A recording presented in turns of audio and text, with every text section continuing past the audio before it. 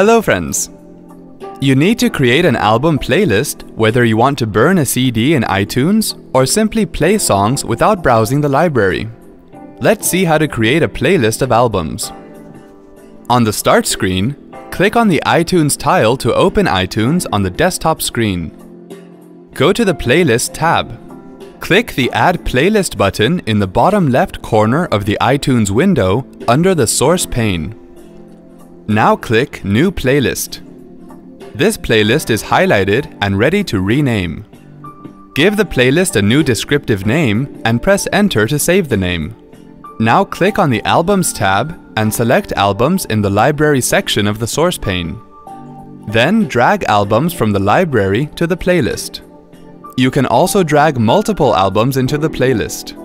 When you're done with it, click Done. See, that wasn't hard at all. Thanks for watching.